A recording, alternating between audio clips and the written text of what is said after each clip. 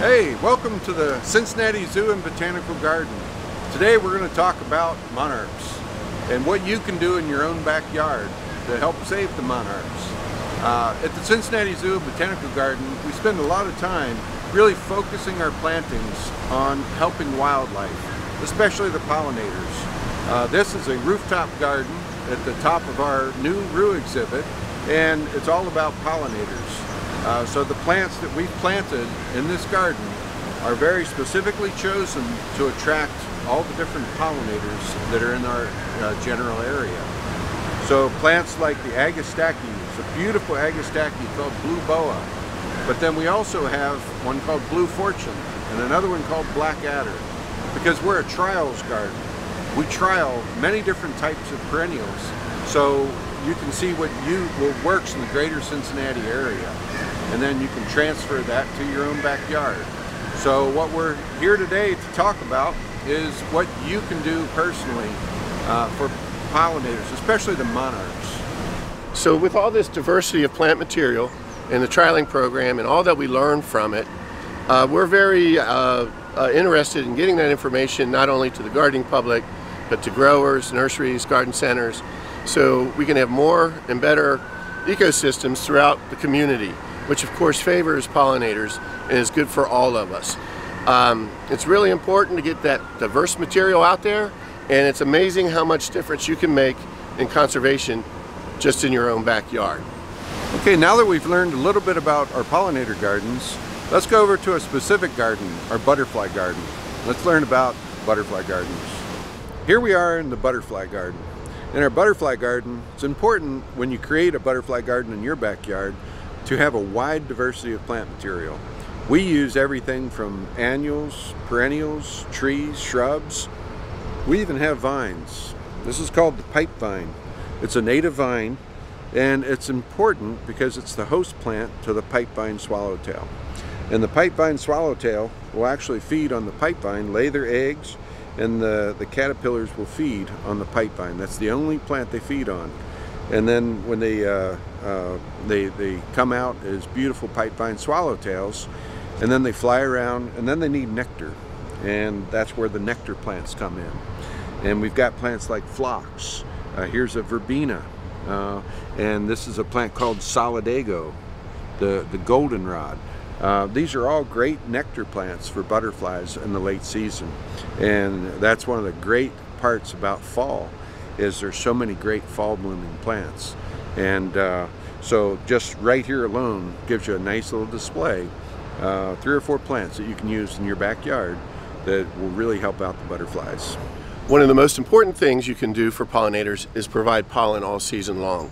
They need to feed, obviously, from when they emerge in April or even March in some cases, all the way through late October, maybe to Thanksgiving. So you look for plants that provide flowers all season long, or try to put those in your garden. One of the great choices is a shrub, Abelia over here, which will bloom from roughly May, late May, all the way to frost. But your ace in the hole really would be annuals, because that's what they're designed to do, is to bloom from when you put them in the ground, which would be Mother's Day for us, all the way to our first killing frost. So here we have lantana. It's one of the very best pollinator nectar producing plants, and we have some others here too. This is Verbena bonariensis, or tall verbena, which is a very good plant for pollinators. And then we have pentas, which all the butterflies and other pollinators really love. Now some annuals are not as good as others. So here we have impatiens, and it gets some visitation, but not that much. So you want to go on our website and look at our list of best plants for pollinators for the annuals you would use either in your containers or in your garden to provide nectar and pollen for our pollinator friends all season long. Now let's talk specifically about monarchs. Monarchs have a very specific plant diet. They only feed on milkweed. So any plant in the milkweed family, that's butterfly weed, swamp milkweed, those are 2 milkweeds that you can get at your local garden centers. You need the milkweed for the monarchs to lay their eggs on, and then for them to hatch and feed on milkweed.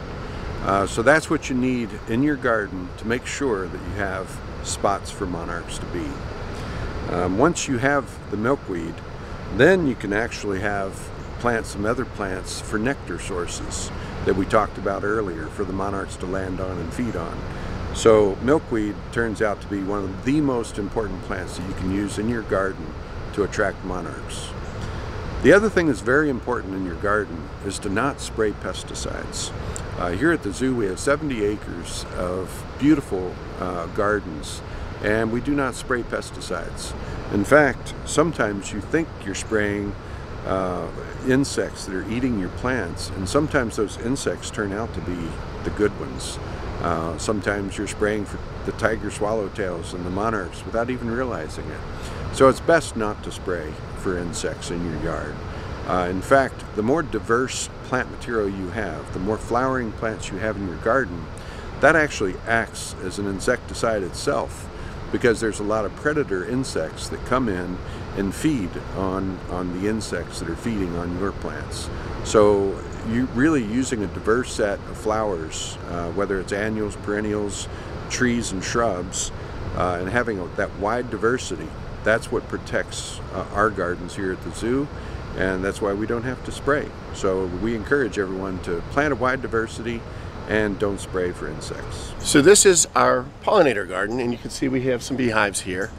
The various roles of the different pollinators is very interesting. So the bees are very good at pollinating plants, moving pollen from plant to plant, and of course that creates our abundance of food for human beings, but also for wildlife, so that pollinates the plants, that makes the seeds and fruits, that feeds everything you see. The wasps and flies that often you see on the plants are actually very, very important, because they also feed on pest insects. So they do double duty. They're enjoying the pollen and moving it around, but they're also keeping the ecosystem in balance. Then the butterflies, of course, pollinate a little bit, and they're very beautiful. And then older pollinators like beetles are great, because they pollinate the more primitive plants like pawpaws and magnolias. So just remember, you need to start gardening in your backyard. Create these great spaces. Have some fun with it. The green thumb myth is a myth. Anybody can garden. It's just relying on some basics. There's great resources out there, including our website and our outreach. We do have symposiums and classes all year long that can teach you how to do all the things that make you successful in the garden. So on behalf of the Cincinnati Zoo and Botanical Garden and our sponsors, Simple Truth, I'm Scott Berline, and please enjoy gardening.